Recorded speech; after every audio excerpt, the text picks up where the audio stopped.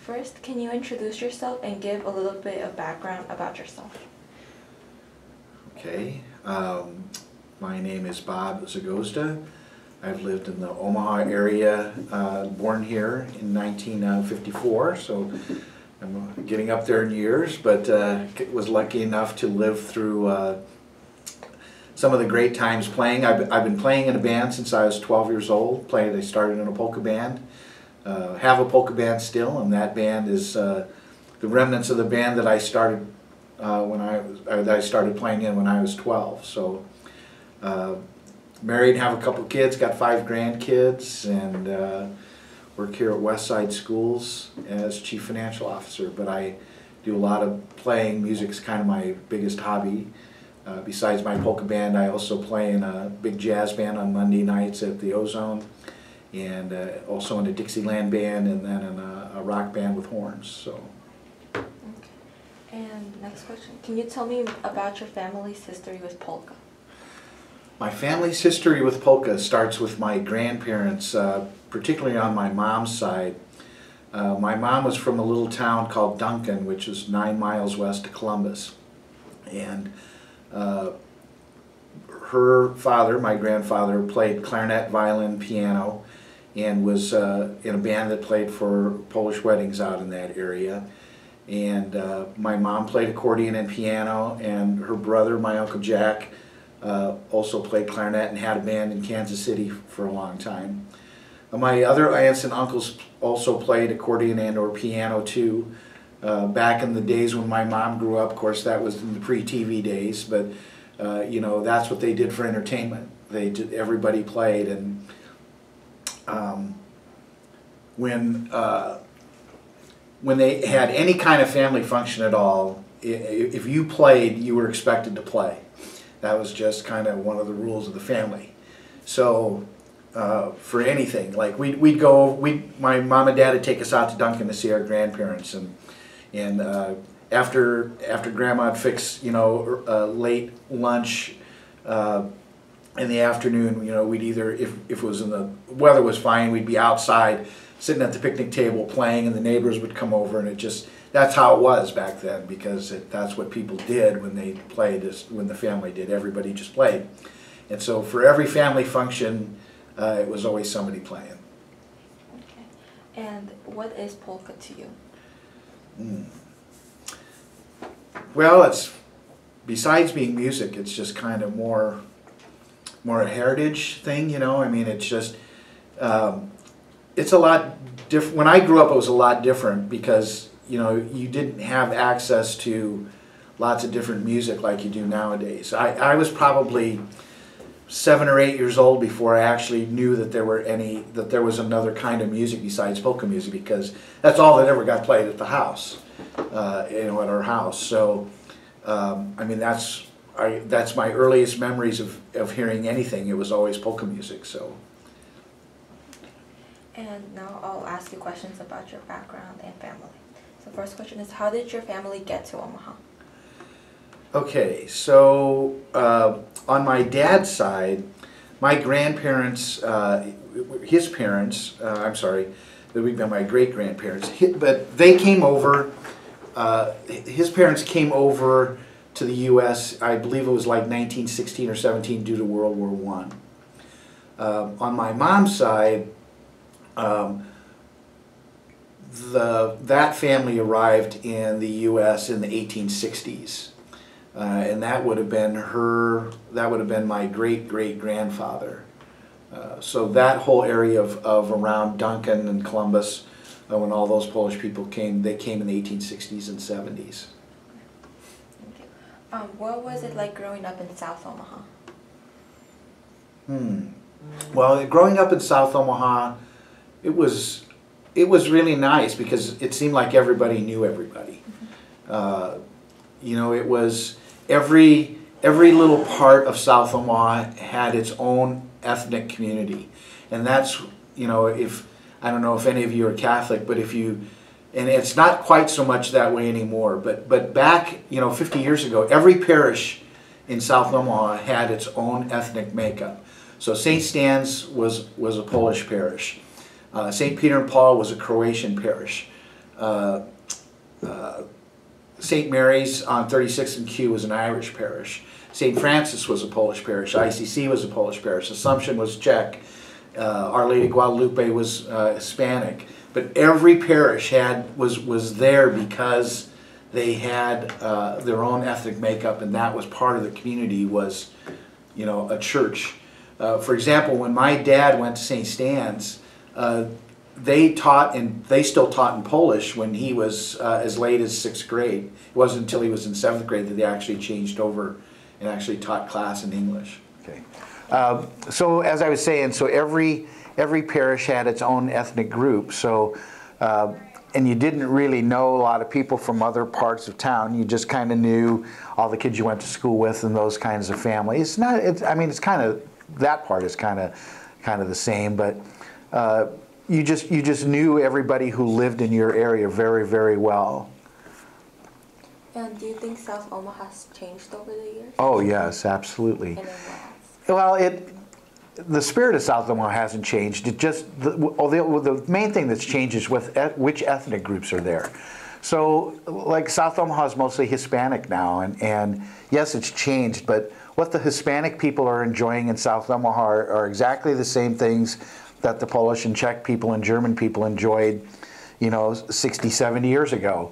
It's their town, their part of town. It's it's a place where their culture and their way of life can be shared with their neighbors and friends. And, you know, a lot of people, you know, moan the loss of, you know, that South Omaha, but to me, it's not. It's just a different generation of people. It's still the same feel, you know, it's just a different group of people.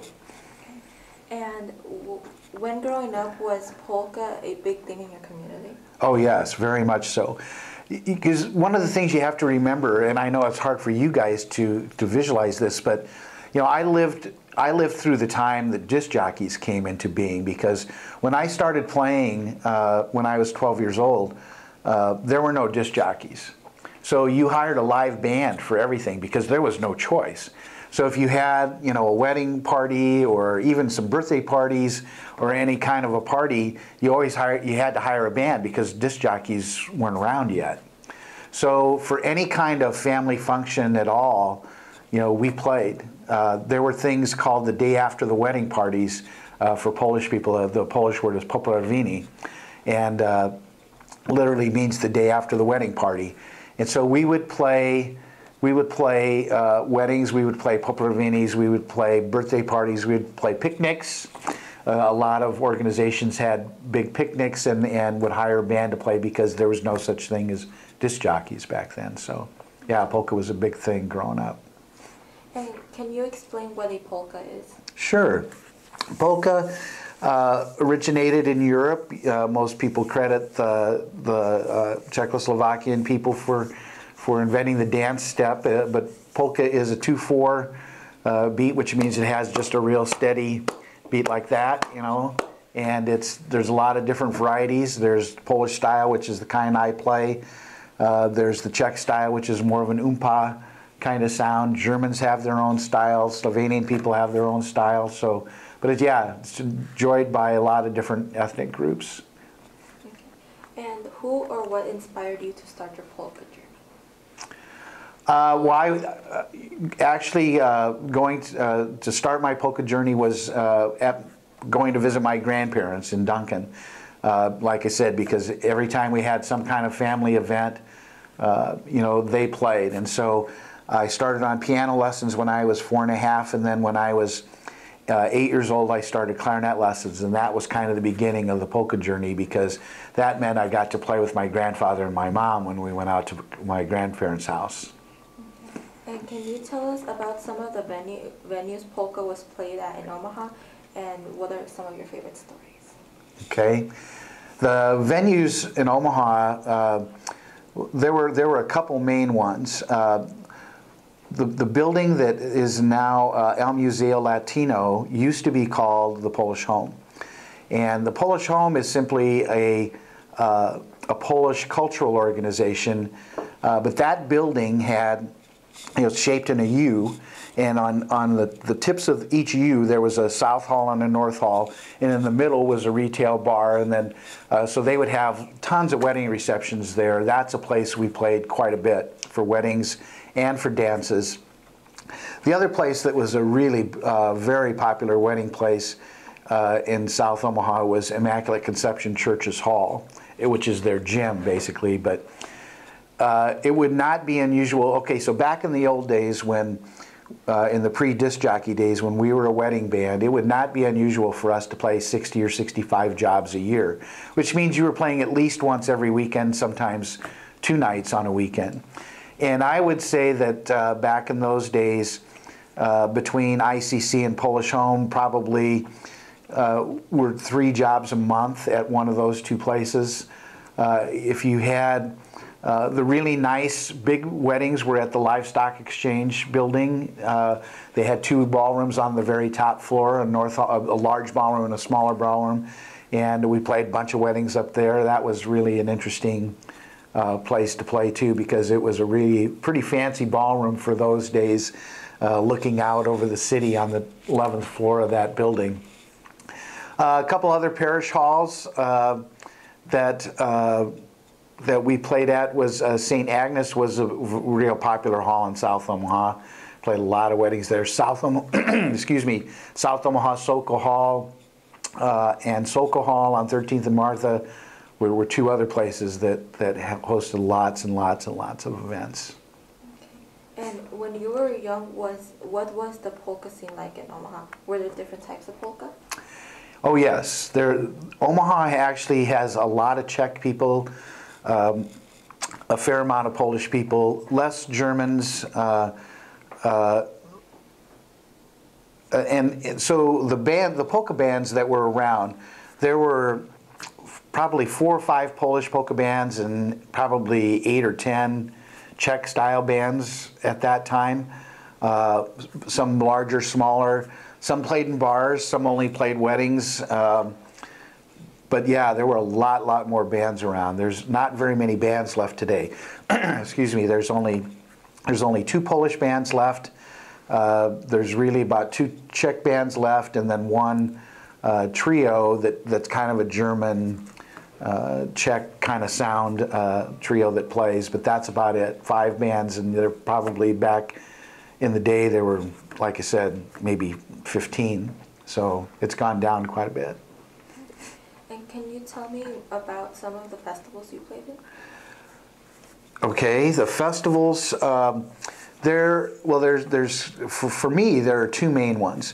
The parish that I grew up in, which is St. Stan's Church on 41st and J, has had a Polish festival as part of their parish fundraiser. We've played at that festival since 1985.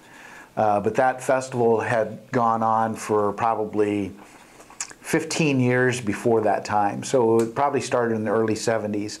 That's one that's still going on. We still play that one every year. The other one was when Peony Park was still around. There was a guy who had a radio show, a polka radio show in Omaha by the name of Big Joe Sedlick. And he started this polka festival in Columbus because that's where he was from. And when it outgrew Columbus, he moved it to Peony Park. And so he would have, this would be on basically Thursday, Friday, Saturday, and Sunday. And he would have like 60 polka bands on those 4 days. And it was always the second weekend in September. And it was here for probably 15, 18 years. And it would draw people from all over the U.S. And it was a really big festival. And he basically rented the entire Peony Park. So you had music in the actual ballroom, you had music outside at the Royal Grove and at the Lodge. So he had the entire Peony Park rented for this festival, and it was one of the bigger ones. Most every South Omaha church has some kind of a festival where they had music. I know Assumption had their festival for years. Holy Ghost has had festival with polka bands. We still play a couple, like I said, St. Stan's. St. Joan of Arc Sausage Fest is another one that we played when that got started back in the 70s.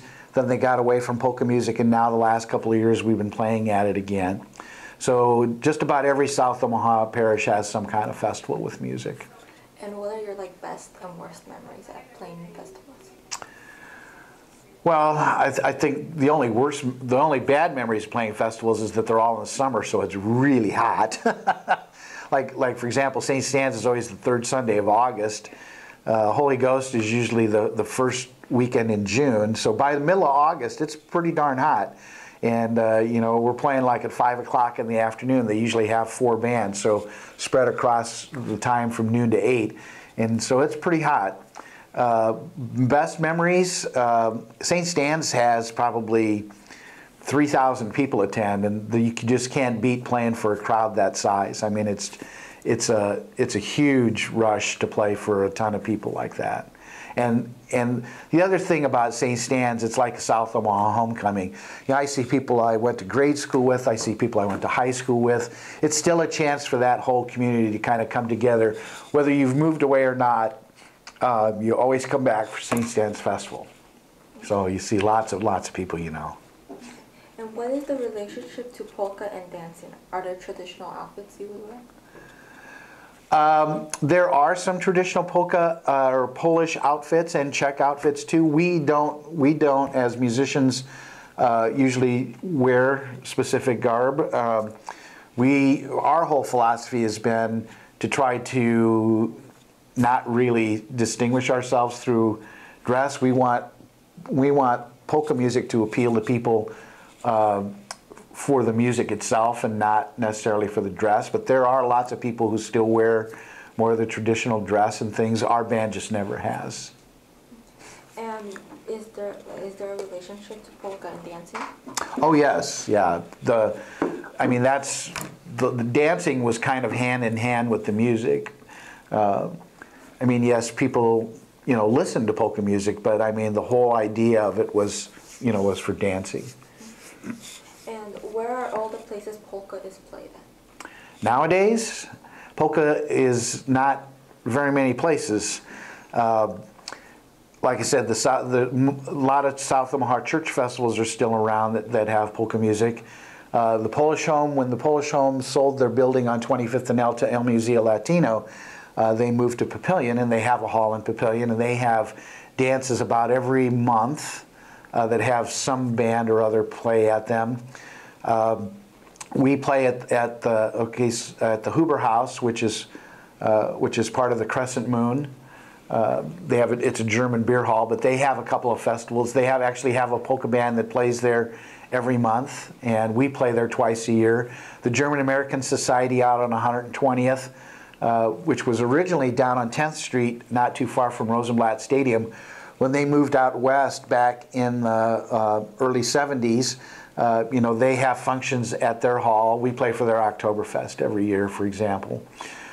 There's more and more places. Oktoberfests have really made a big gain here in the last couple of years.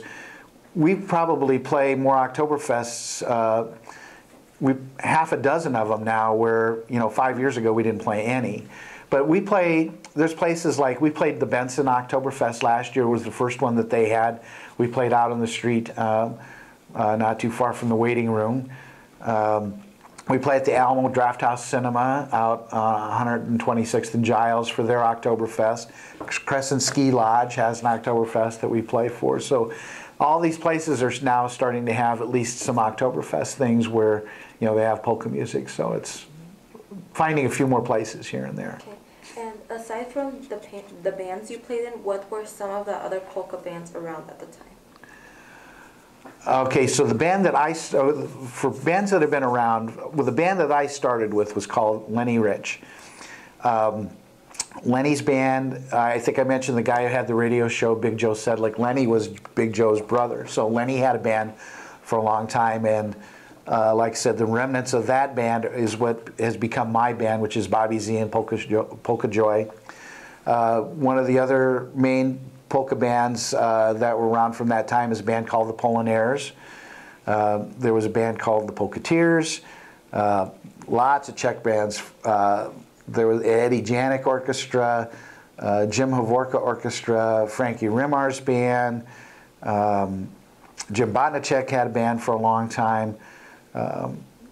There was a couple, Barry Boyce is still playing. He used to play for Jim Botnichek's band, started his own band after he left Jim's band. There was a band called Little Willie who played mostly kind of Serbian and Croatian music.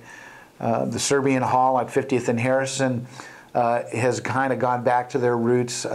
They have Serbian bands every once in a while. The Croatian Cultural Society is on South 36th Street. They have some small groups play Croatian music once in a while. So that's some of the groups that have been around over the years. Okay. And describe what it was like hosting the Bobby Z Polka Variety show. Okay, so I had a radio show. Okay, so Big Joe, the guy I was talking about, had a radio show here in town. He lived in Columbus. He did a polka show on the radio out there. He had a polka show here. It was on KRCB, AM radio. The studios were in Council Bluffs.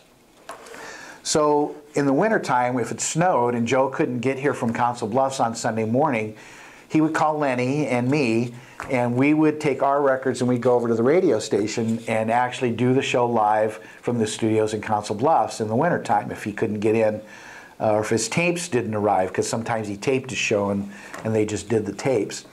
So after doing that a couple of times, I decided I really liked doing a radio show. So there was a polka show on at the time. This radio station has been renamed a bunch of times. At the time it was called KOOO. Excuse me. But I went and talked to the people at KOOO, and they agreed to, they already had a polka show, so they agreed to add my polka show. And then, so I had my polka show on that station for a while. And then there was a radio station in Plattsmouth called KOTD, which they already had their own polka show, and then they ended up having my show and another guy by the name of Rudy Dvorak, who had the South Omaha Polka Show. Mine was called the Bobby Z Polka Variety Show. And so overall, I had a polka show on the radio for 21 years. And most of the time, I would do my show live part of the time, but most of the time I taped it ahead of time because I was usually playing on the weekends and that kind of thing, so it was really hard to make it to the radio station to do it live. Did it more so in the wintertime when I wasn't playing so much. And that was great because, you know, besides getting lots of releases, because all of these record producers and stuff want you to play their stuff, so you get all these records and CDs and everything. People know who you are because they're calling you to request songs for people and celebrate people's birthdays, and they're sending you letters, so they get to know you. So I got to know a lot of people by doing that polka show for 21 years. Okay. And what instruments did you play? Instruments that I play, I started on piano when I was 4.5. I took lessons for just a couple of years. Then I added clarinet, only took lessons for a couple of years. Then I taught myself how to play all the saxophones, and then in trumpet, in high school I learned how to play trumpet, then I learned how to play trombone, then I picked up bass guitar, and then I learned how to sing, and I basically play all the brass and woodwinds now, and just mostly self-taught. And do those instruments have a big role in polka? Some of them do, some of them don't. Mostly in polka music you'll find trumpets, saxes, and clarinets, accordions, some kind of bass, either a bass guitar, a MIDI bass on an accordion or a tuba, and drums. And that's kind of the essentials. Most polka bands have some mixture of those. What is your favorite polka song to play? My favorite polka song to play? Ooh, that's a good question. I would say there's a Polish song and the other thing you have to remember is we still sing a lot of vocals in Polish. We have a lot of English songs too, but we still sing a lot of Polish vocals, and there's a song called Stormy Clouds, which we do in Polish. That's one of my favorites, and most people really like it. That's kind of our big closing song, which we do. So. And can you tell me more about the accordion and its relationship to polka?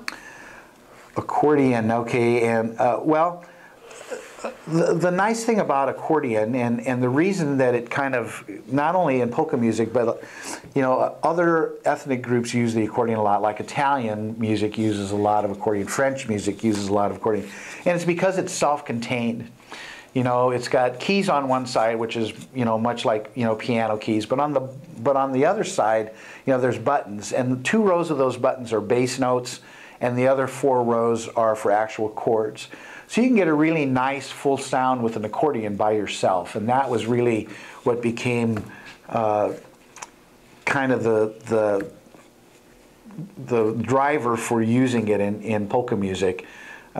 Early polka bands did not use accordions at all. In fact, I have a picture that I'll share, but early Polish bands, for example, were all strings, maybe an occasional clarinet, but it was mostly you know, string bass, a couple of violins, sometimes a piano. If the hall had a good piano, then you would have piano.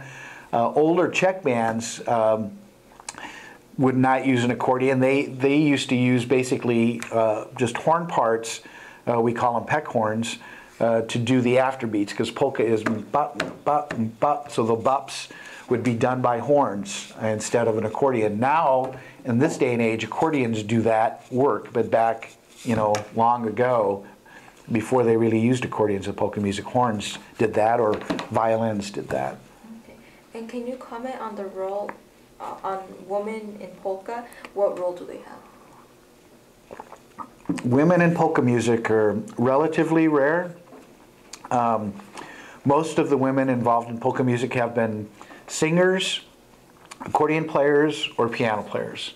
You don't see, you only rarely, it's rare, but you occasionally see women that play clarinet or trumpet or sax.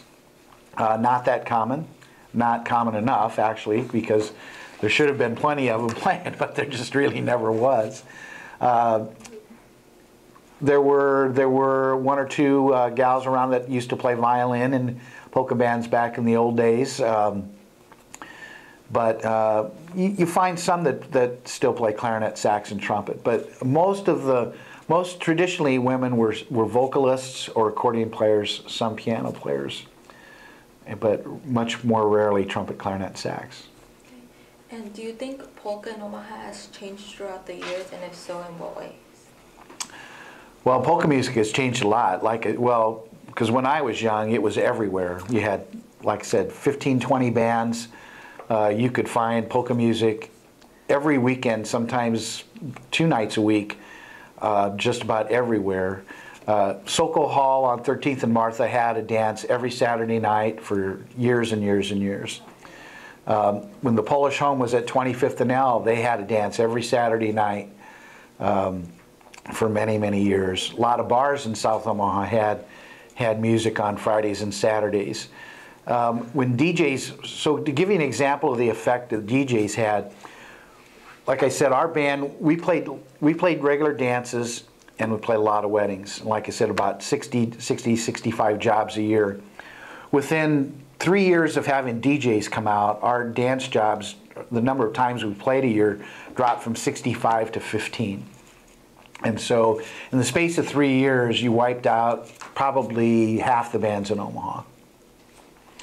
And now, so that's kind of what happened in the later part of the 70s and the 80s when disc jockeys really became popular. So polka music just tailed off until there was really hardly anything left. And now it seems like lately, it's been like the last 5 or 6 years, it's been coming back.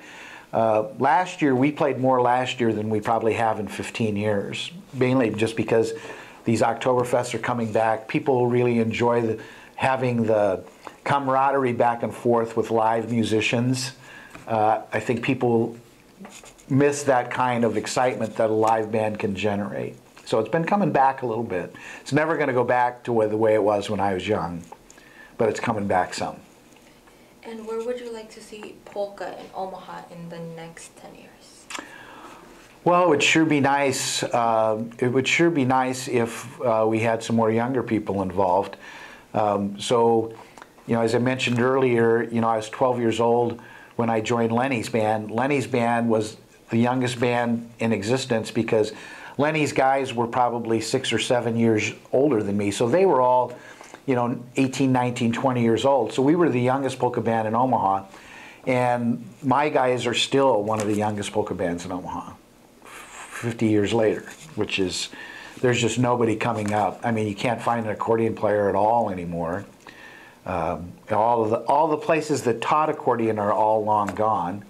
In fact, the last guy who used to repair them closed up his shop probably 6 or 7 years ago, and he only hung on that long because of the Hispanic people who love button accordions in their music were bringing their accordions to him to get fixed. But even that could not sustain his shop, so he closed. So there are no accordion studios anymore to learn, and there's no place to get them fixed. So accordion players are really, really hard to find.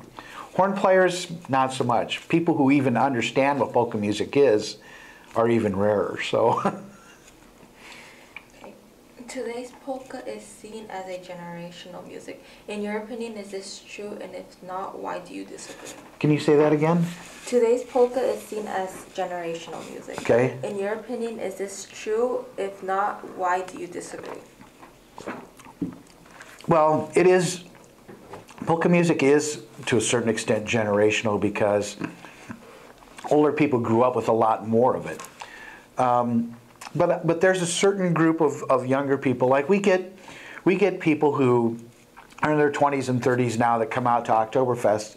I think people now see the loss of their heritage as something that they really need to work hard to actively seek it out in order not to lose it.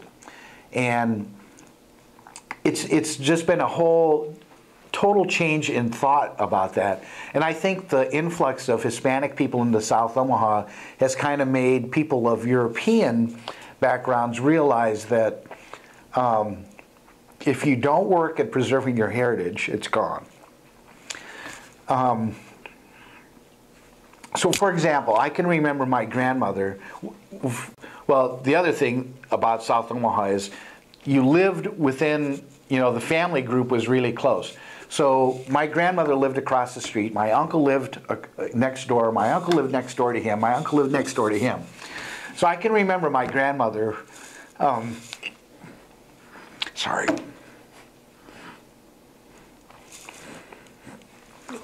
I can remember my grandmother telling my dad, no Polish, you in America now.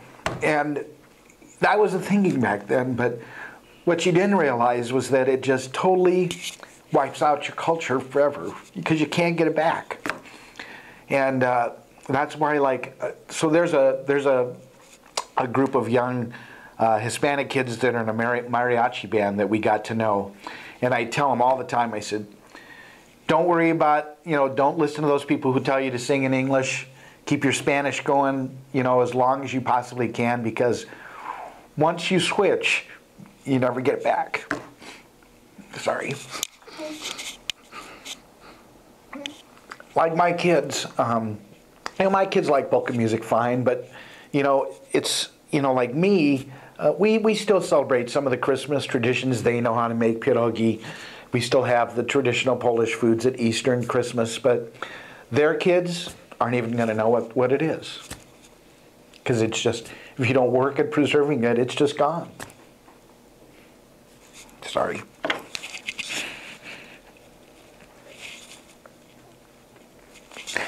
And the thing about your ethnic heritage is, which lots of people don't understand, is that it provides a richness to your life that you can't get anywhere else.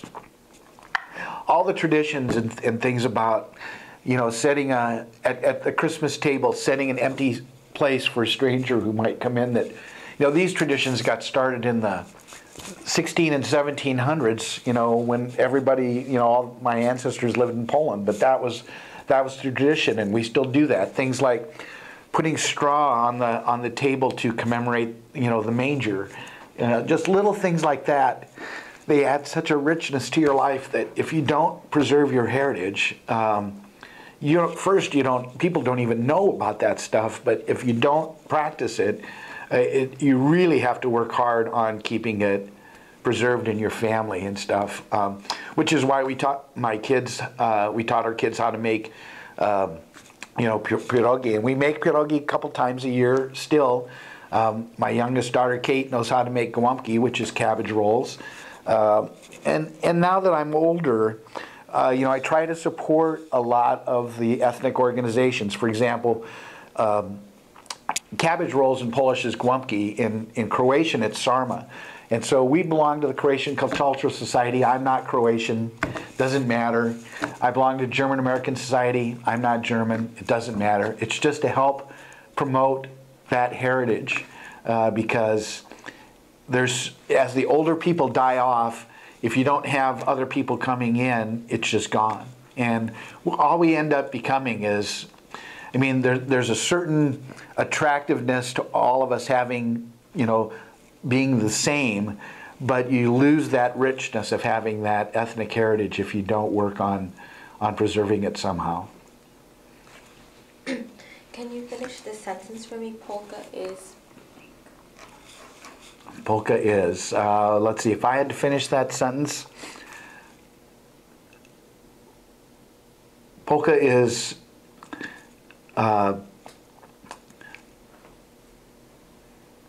probably the most fun music there is out there. You always feel good if you're listening or playing polkas.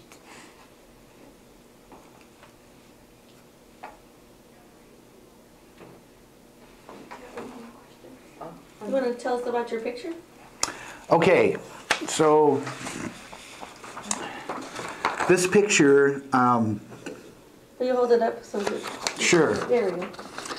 So this picture, it's another one that's going to make me start crying because this was my Uncle Jack's wedding. And my Uncle Jack, okay, so back in the 80s, I started a band it was started because we were playing at Polka Days, and Big Joe used to do his radio show live from Polka Days, and he needed a band at Polka Days to play live on the radio. So we put together, and so Joe is a good friend of mine. He says, put me a band together that can play live on the radio on Sunday morning from Polka Days. So this is an old style Polish band. You can see there's no drums, no trumpets, no accordion, no nothing. It's clarinet, string bass, couple violins.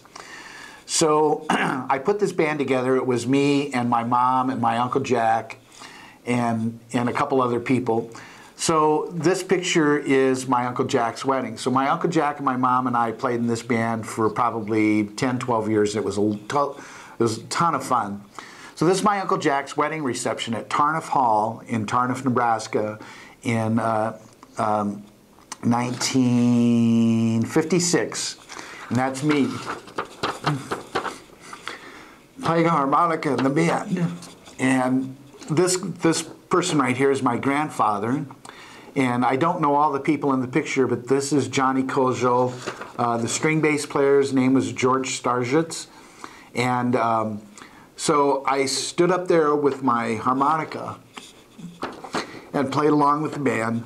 And so the story goes, I don't remember this because I was only 2.5 years old. They gave me a quarter for standing and playing with the band. And first thing I did was I immediately put it in the F hole on the string bass, because thinking it was like a jukebox, where you put the quarter in and you get more music out. And it took the guy like 5 minutes of shaking his bass side to side to get the quarter out of there, and he had to get it out because it rattled when he played his bass. So, but that's kind of what an early style Polish band. And this was from in '56 when this picture was taken. This kind of band was almost totally dying out. I mean, by the end of the 50s, this kind of band was gone. So that one holds a lot of meaning to me.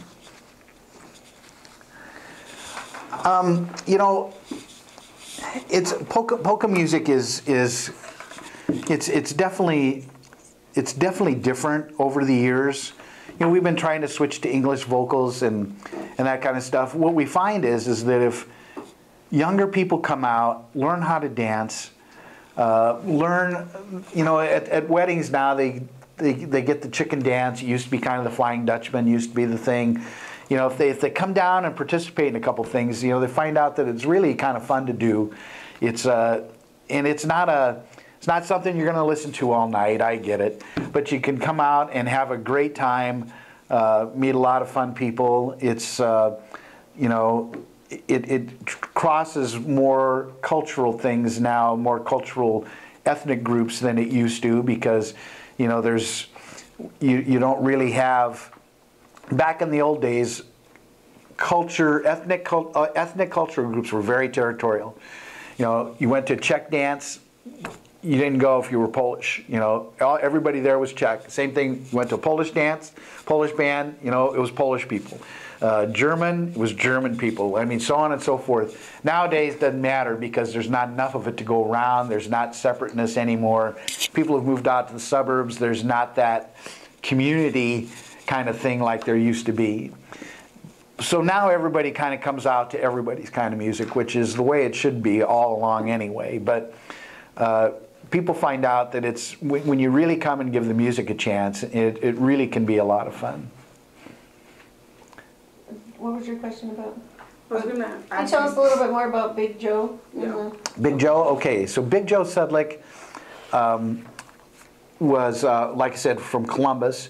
He also, so he started out in Columbus, had a radio show at Columbus, and then he kind of expanded throughout the state. He basically did a polka show in lots of towns around. And he went for bigger stuff. Like, for example, he was on KRVN in Lexington, which was a clear channel station. It covered almost the entire state of Nebraska. He also had a syndicated radio show that he did, you know, that he shipped out to lots of other cities around the country. So, for example, when I was on KOTD in Plattsmouth, KOTD in Plattsmouth was also a clear channel station, but instead of east-west, it was more north-south. So you could get KOTD all the way from Sioux City all the way down to St. Joe, Missouri. And so it was quite a wide area. And I had a syndicated polka show for a while. I used to do a show in San Bernardino, California, and I would just record the show at home and just ship the tapes out. And then Big Joe tried in the mid-'70s. He actually had a TV show, a polka TV show, locally in Omaha. Channel 7 carried it for, I think he did like a dozen shows. And then in the 90s, he started doing videos of bands. He would book a hall, like Sokol Hall, for example, and he would have maybe 20 bands come in, hire a video company, and they would record the bands playing, have people come in and dance, and they'd record the dancers and basically turn these into 1-hour videos. And then when the RFD TV network, which is based in Omaha, you know, it's one of the big cable channels for rural America, he worked out a deal with them and he put all these shows on the RFD network. So RFD has carried polka shows, video, you know, polka shows on their channel for probably 10, 15 years now, and they're still on RFD usually 2 or 3 nights per week. Now when Joe got out of the business, there was another gal by the name of Molly Busta, who started playing in her dad's old-time band up in Minnesota. She kind of produced her own polka shows and has been on RFD TV for a long time with her shows too. So. What was your name? Just, could you tell us a little bit more about how polka connects to the Polish heritage and why that's so important? Well, the people that came to the U.S., especially in this part of the country, came from poor rural areas of Poland, and so, and also from what they called the mountaineer areas of Poland, which were a lot of little villages, and this is the kind of music that they had back home. I have a pretty extensive collection of 78s, Polish 78s, and this is what the bands were. They were a string bass, 2 violins, a clarinet or 2, and that's what they had back home. And all that music was connected to everyday life. So for example, from my grandfather, I learned a bunch of songs that have no names, but for example, one we call the house to the church polka because it just doesn't have any other name. Back in the old days when they had weddings, there were no halls back in those little towns in Nebraska. They would go out to the farm and they'd build a platform, a wooden platform for dancing out at the home of the bride. And then the horse and buggy would go out to get the bride from her house, and the band would follow along in a horse-drawn wagon behind the bride and the wedding party from the house. And they would take the bride from the country, out in the country on the farm, back to the church. So this particular song that he taught me was the song that they used for that trip. That's why we call it the House to the Church Polka. It has no name, but it's the traditional song that they played during that trip. And so there's a whole bunch of these songs that are not written down. There's no names. There's only like 2 or 3 people left in Nebraska that know these songs, of me being one of them. But that's how it's connected. I mean, that's how intertwined music was since, you know, there was barely radio, no TV. You know, live music and playing was the only entertainment that people had, and it was entwined with everything that they did. Every kind of occasion, like I said, you know, there was music there, and it was either your family or you had somebody else play. But I remember when Uncle Jack would come over to my mom and dad's house, or I would go to his house, it wouldn't be, "Hi, how are you?" It'd be, "Did you bring your stick?" Because you had to play. That was it. So everything you did was intertwined with the music, and there was no separating culture and music. They were all together. It's hard to imagine that a high school kid would want a polka band playing at their graduation party. But we played at Ashley's graduation party at Barry's garage. It was a huge party. It was just a riot. Her friends had a great time. They were all out there dancing, and that was, you know, what, 12, 13 years ago now, because she's 31. She would graduate when she was 18, so she would have a little bit different perspective on it too. But it's just every generation it's a little less. You know, you just can't. It's so hard to keep the heritage thing going. It's really difficult.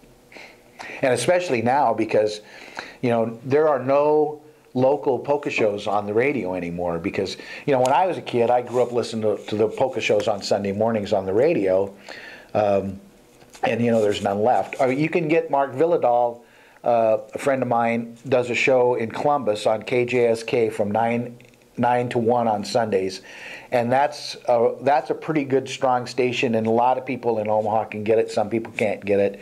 Kind of depends, but, you know, he has a polka show. It's mostly Czech. He hardly plays any Polish at all, but he plays mostly Czech, because that area out where he's from, it's really interesting to see how the distribution of those people too. Because if you go, Columbus is kind of the dividing line. So if you go east of Columbus, like around Schuyler and North Bend and Ithaca and those towns, those are all Czech. In fact, they call it the Bohemian Alps, because the rolling hills of farmland out there reminded people of the parts of Czechoslovakia they were from. When you get to Columbus and then go west to Columbus, then it's all Polish. Then you got Duncan and Silver Creek and Tarnow and Clarks, and all of those areas are all Polish people. And it's really weird to see, you know, it's kind of, when you pretty much get past Fremont, from there to Columbus it's Czech, and then from west to Columbus it's all Polish. We have a cabin in Schuyler, Nebraska. You have what? We have a cabin in Oh, in Schuyler? Yeah. So we go to the Clarkson Czech Fest usually every year. We go to the Duck and Rib Fest, but there's no polka music. Yeah, they don't have polka music there anymore. We played a lot of street dances in Duncan back in the day. Those were always fun. It's a huge, the Rib Fest is huge. Yeah. It's fun. Yeah, we used to do street dance on the west side of the fire hall. Just set up a big flatbed, put the snow fence around the whole thing, and do it in their parking lot. I think I have one more question for you. Tell us a little bit about your mom, because you said that she played the accordion, Yep, she played accordion and piano. Her name was Harriet. and you said that was kind of rare for women. Yeah, well, yeah, because she really, I mean, she played in the family band. The band I was talking about was, the Polish Sausage 5½, is what we called it as a joke, actually, for that radio broadcast. And the thing kind of caught on and caught us all by surprise. And so we ended up expanding the band and having a piano in a band, it kind of makes the whole thing more older sounding kind of thing, because it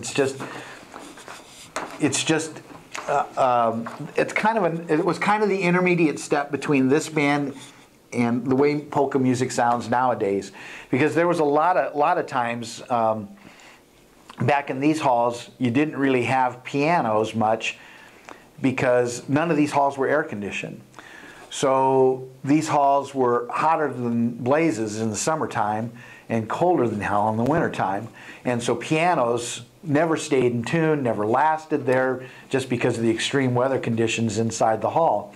So when they finally got all these halls air conditioned and stuff, then they all had pianos. And then, so a lot of times you could do polka music in its simplest form as simply a piano-based chording with a clarinet. And so a lot of stuff kind of evolved that way. So bands started recording with more pianos, adds a fuller, richer background sound to the recording. And when we added that piano on that Sunday morning broadcast with the kind of music that was, people were crazy, because it sounded like the music they grew up with 40 years ago, and that was 40 years ago. So, and that's one of the reasons it caught on. And so when we kind of expanded the band up and to play with a couple of family members for that long a period of time, it was really cool. To have my mom and my uncle in that band, we had such a great time. We would go back, there were a lot of times we would go back and play in Silver Creek or Duncan or Clark's and Havens for dances out there with that sound, and those people we'd have packed the place because it sounded 40 years old. It was fun.